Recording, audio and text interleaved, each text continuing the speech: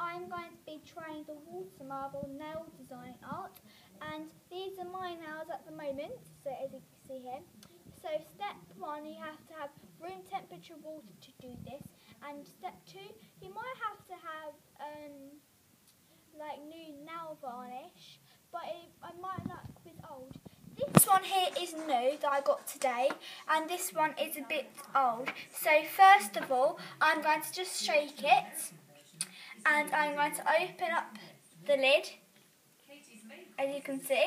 I can't get it on the floor.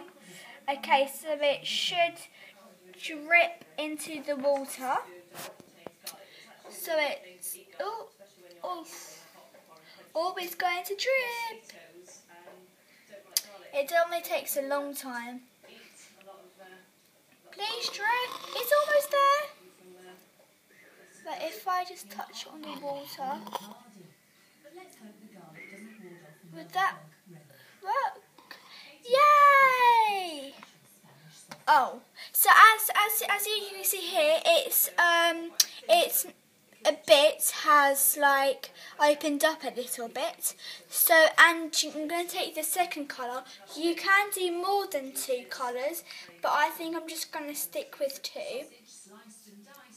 So I'm just going to put this one in now, and this one should be better because it's brand new. So yeah, so it should be able to actually drop on its own.